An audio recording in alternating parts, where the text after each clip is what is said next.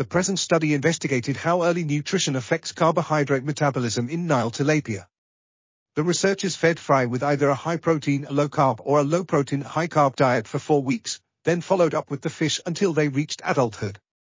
They found that the fish fed the high-protein, low-carb diet had lower levels of mRNA for genes coding for gluconeogenesis and amino acid catabolism, as well as higher levels of HK2, p less than 0.05. When these fish reached adulthood, those who had been fed the high-protein, low-carb diet grew more slowly than those who had been fed the low-protein, high-carb diet. However, the high-protein, low-carb diet group still had better growth when compared to the control group. This suggests that the early high-carb diet has long-term effects on the fish's metabolism, even after it reaches adulthood. These effects include changes in liver composition, increased μs. This article was authored by Suksan Kumkhong, Lucie Marandel, Elisabeth Plagnes-Juan, and others. We are RTCLTV, links in the description below.